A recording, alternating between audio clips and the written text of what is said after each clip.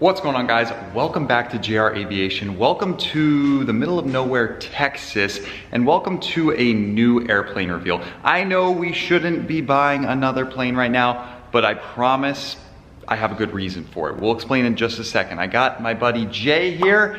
He is the pilot of the day because we're going flying in about 20 minutes in this new bird that's right here in front of us. Jay, are they gonna like this one? I think so, yeah. It's an awesome airplane. Got a really good deal, typical JR Aviation fashion. So without further ado, introducing to the channel, our new Cessna 210.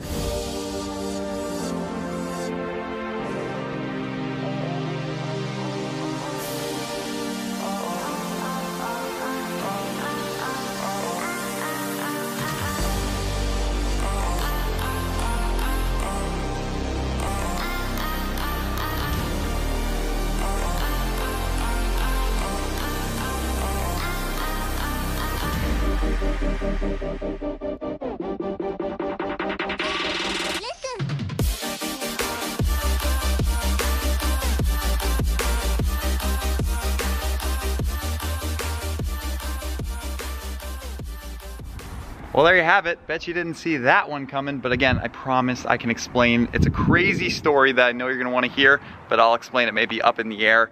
Let's just say, geez, I don't know if I'm gonna title it this or if you, We bought two of them. We bought two 210s for the price of one 182. Yeah, long story short, we got an offer we couldn't refuse on our wonderful Cessna 182, and with that money, we bought two. Yeah, that's right, two Cessna 210s. Doesn't make sense, right? But I'll explain. Now, I'm sure you're saying, this isn't a 210, what are you talking about? This is like this is a 182. It's got struts, except it has gear doors, so it's a 182 RG. And you'd be right. Well, kind of. The early year Cessna 210s are a little funky. We have a lot of changes in a short period of time. If you want a great description of all those changes, be sure to hit my link down below. Mark at Skywagons University has a great video on the 210s. I learned so much watching it, but basically 60, 61 are the 182 RGs, and then the 63 is like a 205 RG, I think he says. For the first 4 years, IO 470, 260 horsepower, fuel injected, horizontally opposed, 6-cylinder, Continental, and then in 1964 they went up to 6 seats. The 2 seats in the back are for tiny little kids, but anyway, the cabin is way more spacious. It's a lot wider, and then it has IO 520, 285 horsepower, and then from there they went with like the cantilever wings that were strutless, and then a whole bunch of other changes, but I won't even get into that. Point is, this one is known as the 182 RG Cessna 210, if you will. Now for the good stuff. One of the biggest reasons we bought this plane is because of this panel right here. Holy smokes, this has got to be one of the nicest early 210 panels I've ever seen. What about you? Yeah, it's really, really nice. I mean, we got both G5s, we have a 430 with WASP, the 355, 345 ADS-B, yeah. In and out, JPI 930 engine monitor, which is just awesome, gives you so much information. The Garmin GI 275, which is like $6,000 and has so many different functions. Of course, even has Garmin's USB ports. Yeah, USB chargers everywhere. S-Tech 30 autopilot, storm scope, that's pretty ancient. I don't even know if that works. A custom fan iPad holder. Yeah, sun visors, harnesses, kind of everything you'd want, and it's all in a very affordable retractable gear IFR package. And that's just what's going on the inside. Wait till we walk around the exterior where you'll find this. What is this? Why is this on the top of the wing? That's kind of odd. That would be part of the Stoll kit. See, it says it right here. Horton Stollcraft. So that was probably a small fortune to buy and then install. It adds a bunch of surface area to the leading edge of the wing. It adds, I think, as part of the kit, these VGs, micro vortex generators. And then of course this kind of wing end cuff. You can see it angled, slopes down right there. So all of this makes for better takeoffs, landings. What, approach speeds can be way lower. The guy we bought it from literally was saying that practicing stalls cannot stall it. In the forums we were reading that people have gotten this down to 150 stall speeds, Cessna 150 stall speeds. Obviously this is a lot heavier of an airplane. So the fact that you're thinking about 150 stall speeds with this thing is crazy. In this package. We're not going to be testing that today, obviously. It definitely adds to the safety envelope of this plane. So yeah, John, the previous owner, great guy. He's building a Zenith 750 right now, and he doesn't really need 2 planes, and he did his IFR training in this one, so he was ready to sell it. This plane is kind of filling a gap for us because right now, believe it or not, with all of our planes, not a single one, at least in this exact moment, is airworthy, and we have a bunch of trips coming up. Now, I say airworthy, I mean like paperwork. Some are waiting on paperwork, some are waiting on parts, parachutes, and some are waiting on other maintenance items. So everything is down, so we figured, you know what, why not buy something that's airworthy, ready to go, and we can take on these trips. So that's what we're doing today, and the first trip is down to South Texas, where we're going to look at that other Cessna 210. So it's gonna be a crazy day. So without further ado, let's get to it.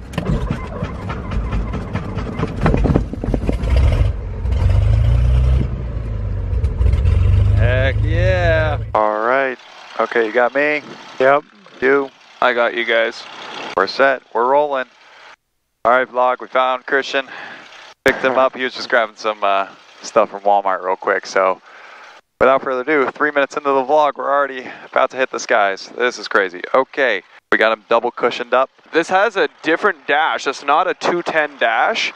And so it's about 4 inches, 3 inches taller than a normal 210 dash. So I actually, sitting on the normal 210 seat, could not see out at 5'10". You know, JR Giants, they can see, but I could not. Good thing John included some cushions, so it all works out. Yeah. So he's good, I'm good.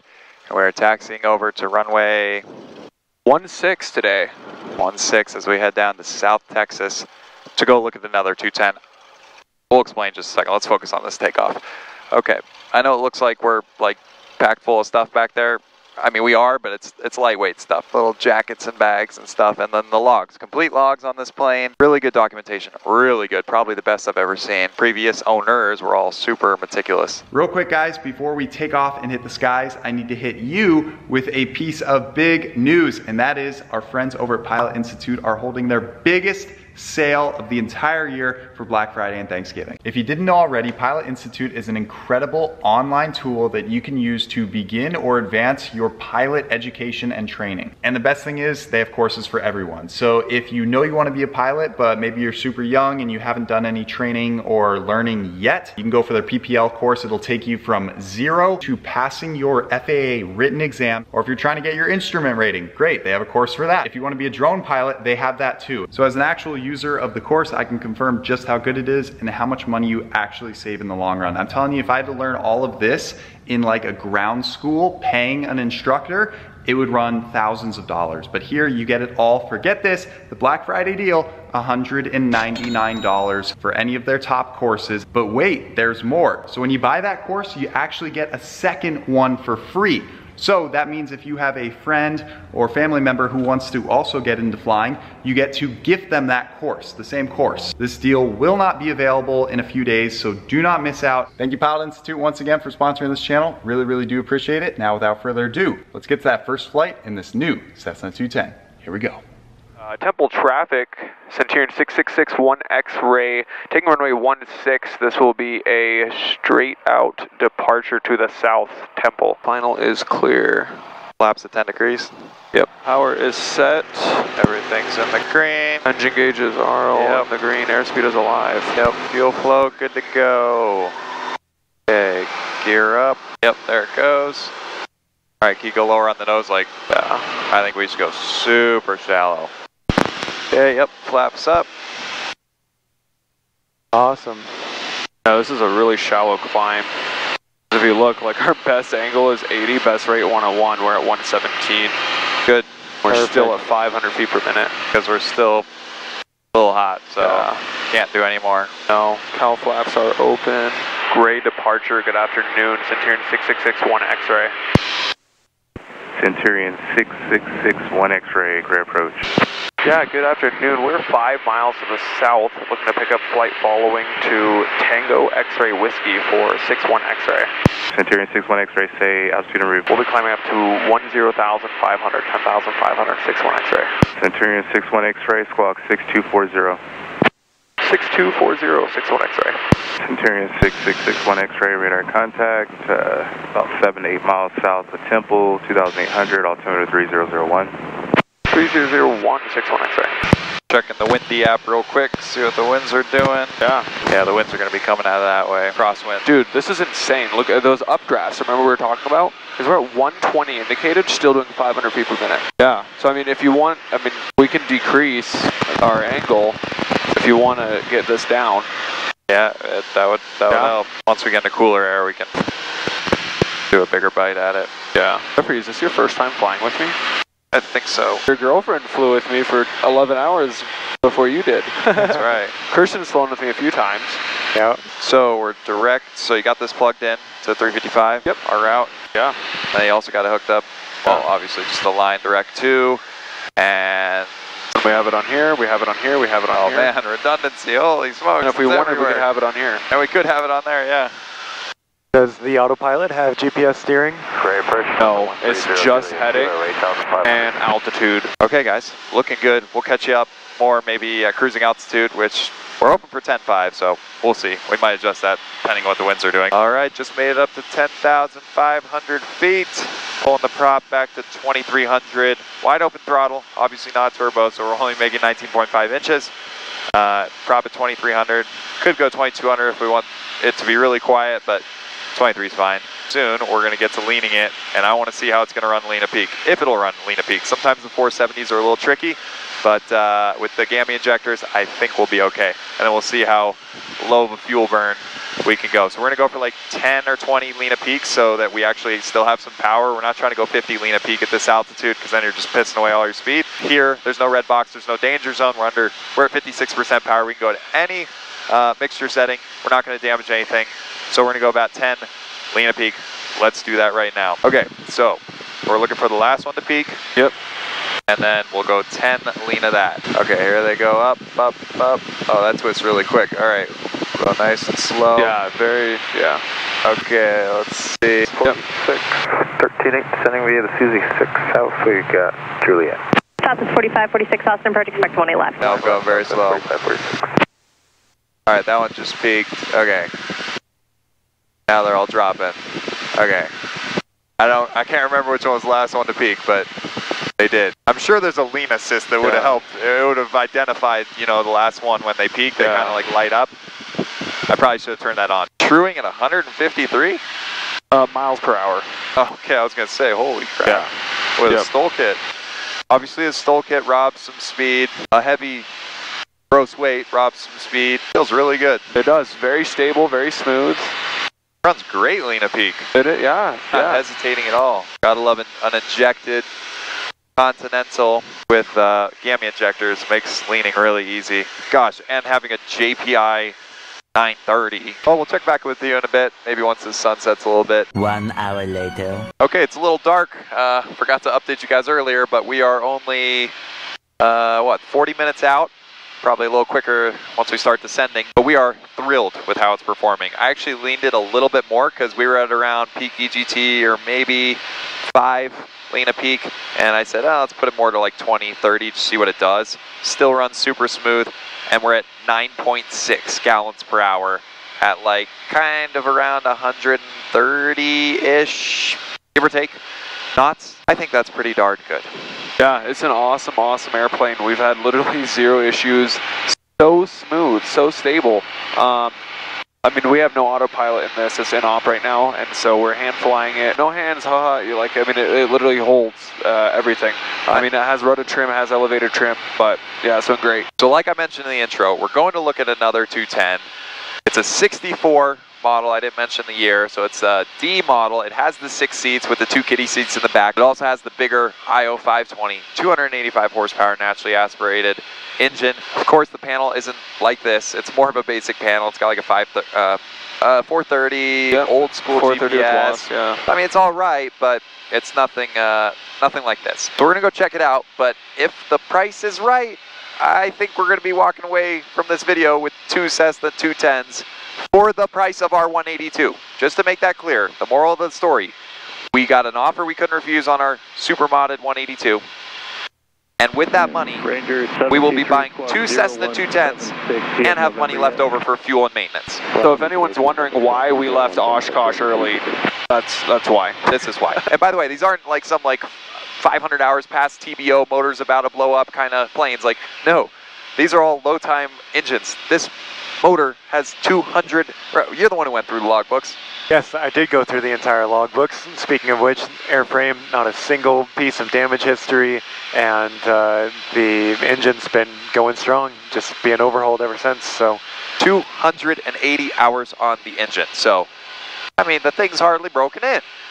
So runs like a top. I think it's because it's a big engine, hardly working. When you're talking about fuel flows and performance that we're getting out of it, like comparing this to a base 182 or a small engine in a Cardinal or anything else, like I would much rather have a big engine hardly working that can give you the power when you really need it instead of a small one being turned all the way up. This is a sweet engine. 470s are tried and true. Keep in mind though, the 182s of the same era have an 0470 with 230 horsepower.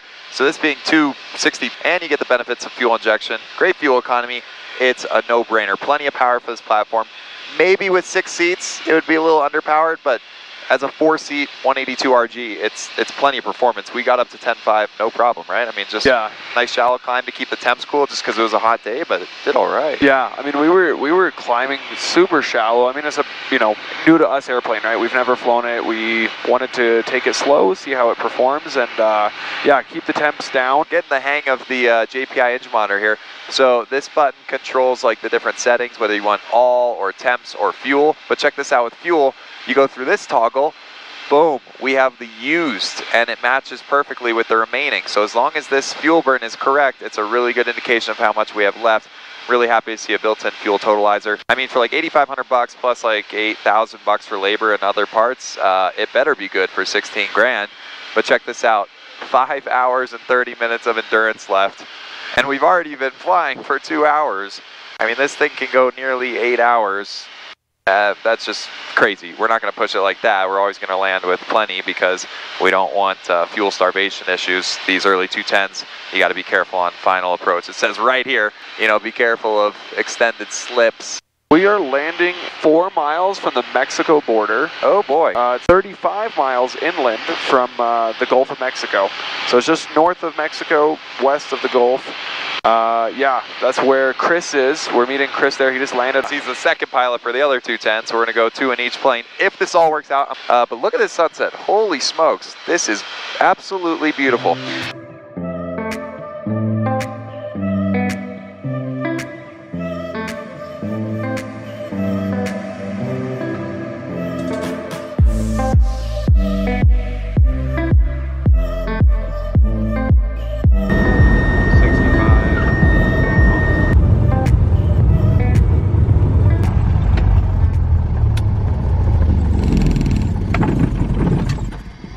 Boom. Day 2.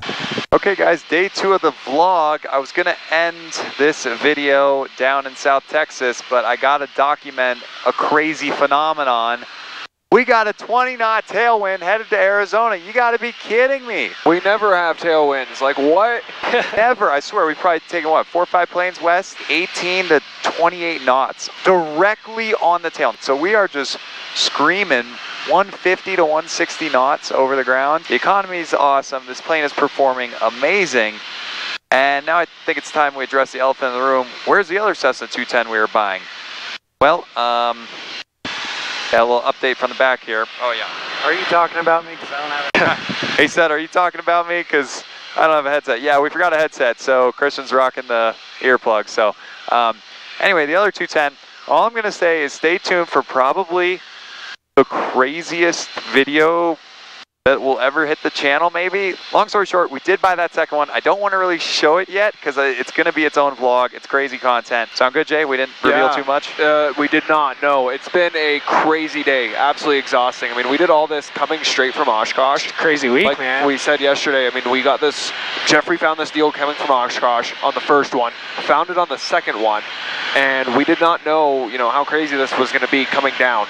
But yeah, you guys are going to be extremely entertained. again, I mean, I'm still trying to process what happened today.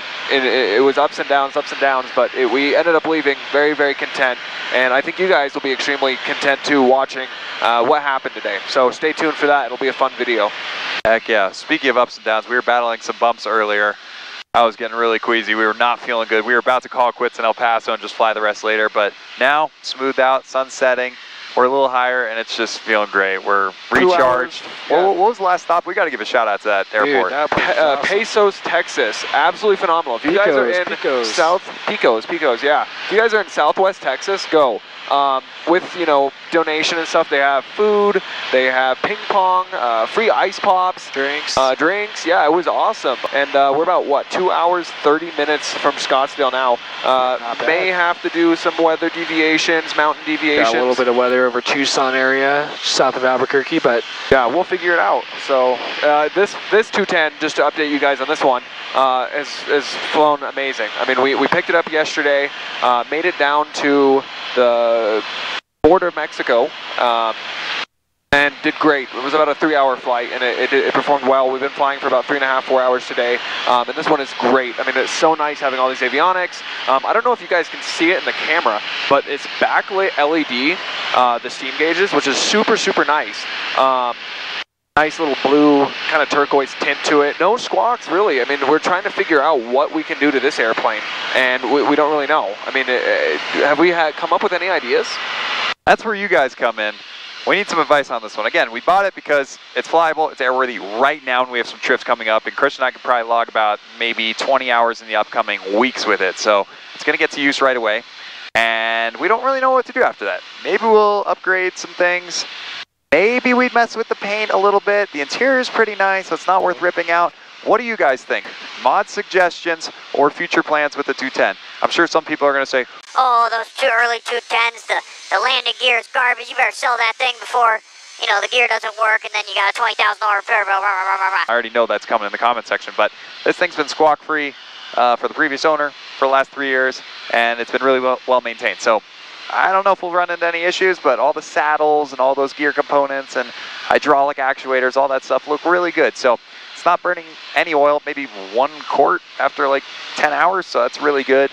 I can't complain. But what do you guys think down below? What do you think of the 210 acquisition? I know you didn't see this one coming.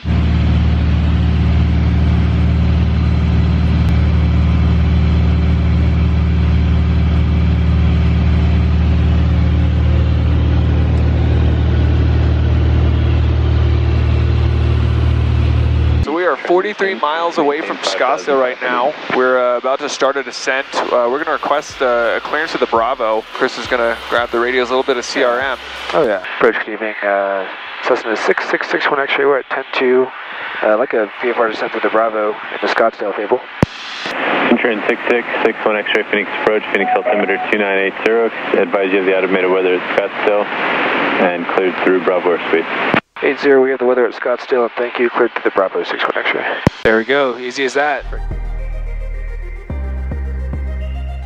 Scottsdale traffic, helicopter, Ranger 1.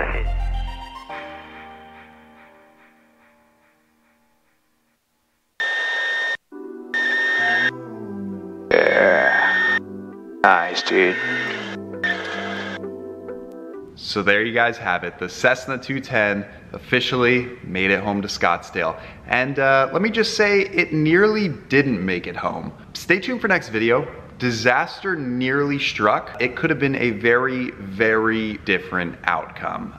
Not clickbait. So before I end this video, I thought, you know what? Oh my goodness, I didn't post this one video, the final video we filmed with the Cessna 182. We never ended up posting this final 182 video because unfortunately plans kind of changed and we couldn't film the second half of the video. So it wasn't quite long enough, which is really unfortunate because it's a really cool formation video with a special guest, Citation Max. So please do not click out. This video is not over. Enjoy the next 8 minutes of a never before seen video with the 182, with of course Citation Max and Fly with Owen and a brand new G6 Cirrus.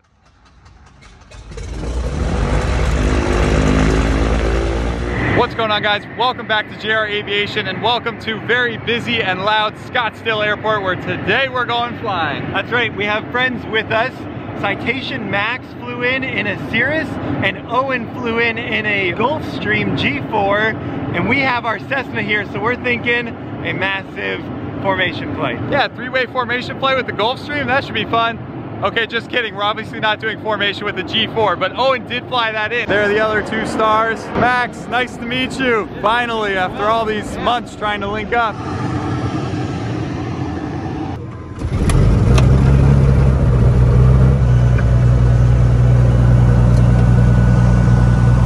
Just 7 Charlie Kilo flight of 2, runway 21, taxi via Alpha. Okay, 7 Charlie Kilo flight of 2, runway 21, taxi via Alpha, thanks. Hi, dude. All right, nice to have the AC, right? It's like cools down real quick. Benefit of riding in this plane. Chris got the short end of the stick. Yeah. So you've been to Scottsdale many times? Been to Scottsdale, actually, this is the 2nd time. Only been here 1 time before. Wow. Okay. I did some multi-training out of here in a Twin Star, which was actually kind of cool. Ah, very nice. Well, thanks for coming back. So, Citation Max, you obviously, Citation in the name, fly some pretty cool planes, a jet. I do. Yeah, so I fly a Citation CJ3 Plus out of New York. It's been awesome. I flew on a CJ3. I don't think it was a Plus. Okay. One time, and I really enjoyed that. What's the difference between the Plus and the... So, yeah, so the main difference is really just the cockpit. So one has the Garmin G3000 avionics. Oh. And then the other one has the kind of more traditional, like, Proline 21. That must be a treat to fly.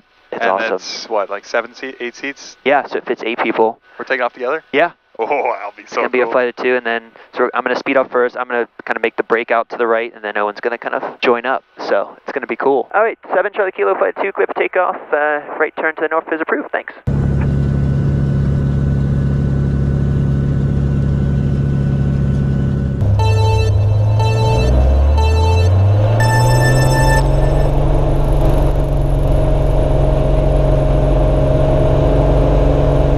Airspeed's alive, Benjamin's in the green, looking good.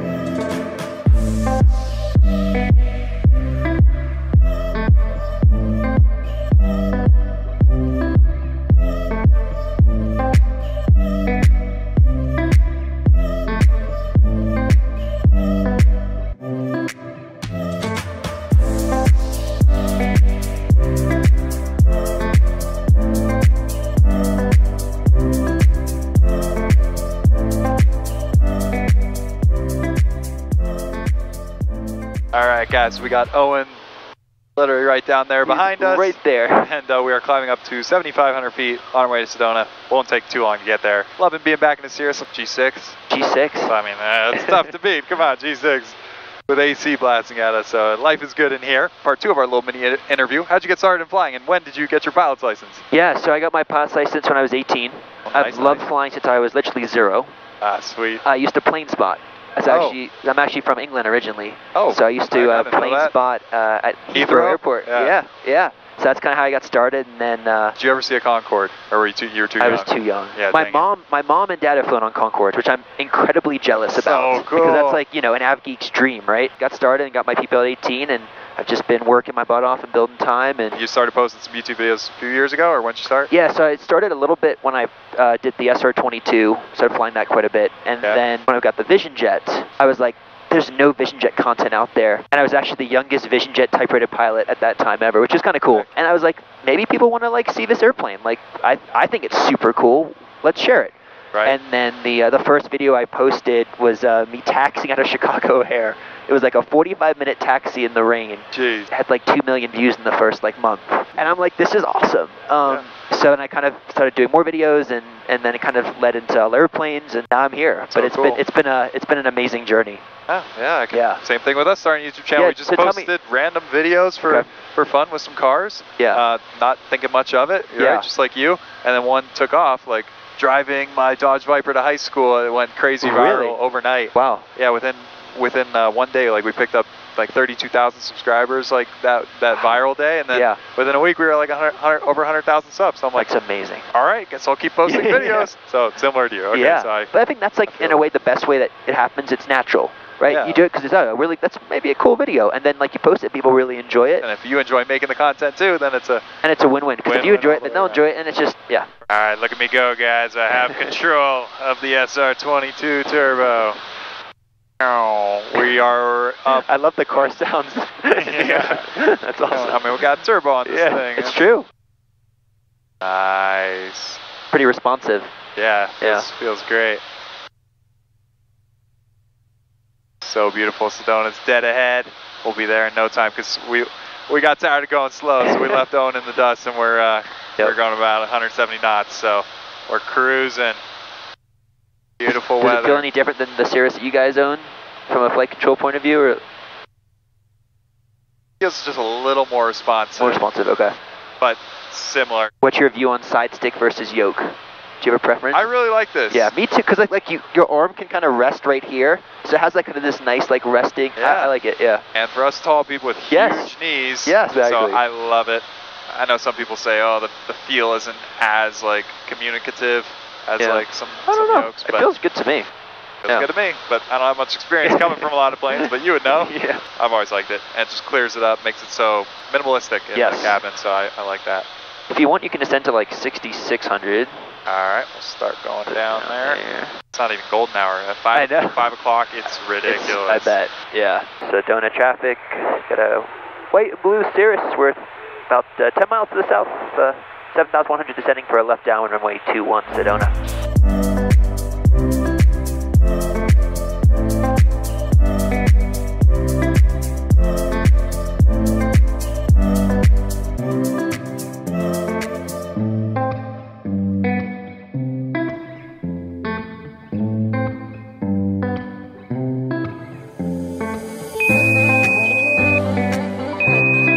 There we go.